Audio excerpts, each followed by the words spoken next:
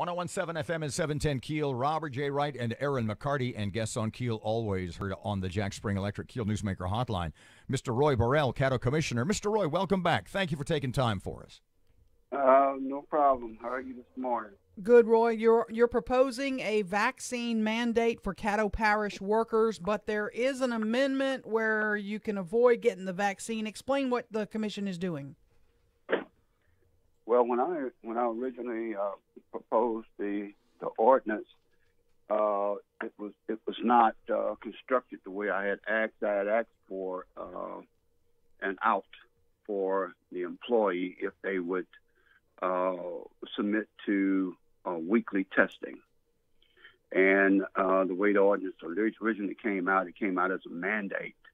And I didn't see it until actually it was almost, it had been done and advertised.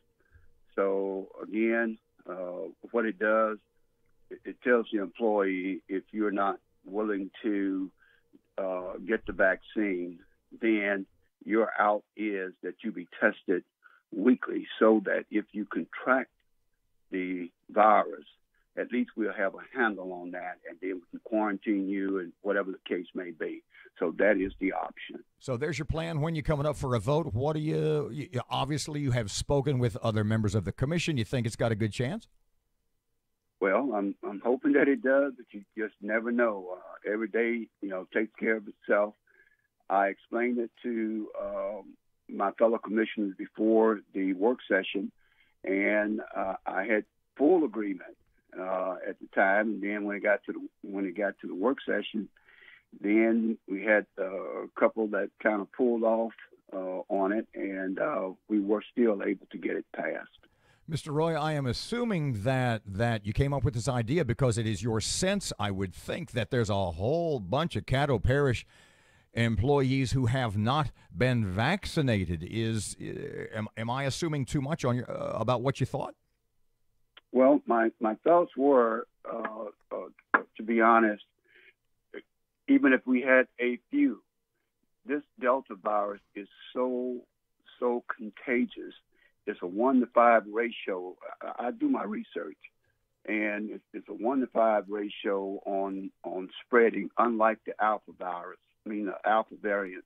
I have the Alpha variant. It's it's pretty much 1 to 1, according to the CDC and other medical individuals.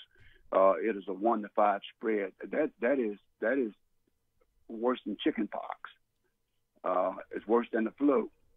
So when you got something with a spread that much, you got to do something to control it and get ahead of it, and that's the purpose. Roy, there are those who say this is government overreach. This is going too far. And your response? My response is we have a responsibility as government to protect the public. We're just not there for water, sewer, drainage, and those things. We have an obligation to the public. We call it public health. And from that perspective, I've toyed over that. I've dealt with these issues of so-called civil liberties, blah, blah, blah, whatever you want to call it. There's a lot of politics in this. I'm cutting through the politics. I feel that there is a safety issue out there for all of our citizens, not just a particular group. And I'm willing to take the backlash. I had a person who called me or text me saying, well, I'm not going to vote for you anymore. Good. Because as far as I'm concerned, if this is going to save the lives of one individual, then I don't need your vote. I'm sorry. I've been in this stuff 20-some years, and I've always taken that position. The public comes first. What about those that say, but we may lose workers over this? We can't afford that.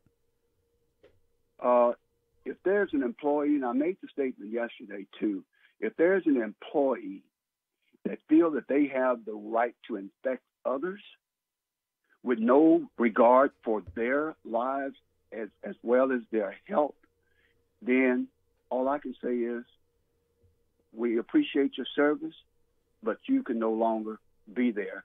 and it's not an automatic.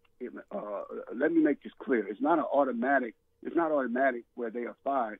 They are brought in, they are counseled, and everything to impress upon them the importance of the decision that is being made, and then it's left up to them as an individual to make that decision. Roy Burrell, Caddo Parish Commissioner. Thanks for your time, sir. Good stuff, Mr. Roy. Always a pleasure, and thanks for joining us. Same here. 101.7 FM and 710 Keel Sports just ahead. Here's Ruben.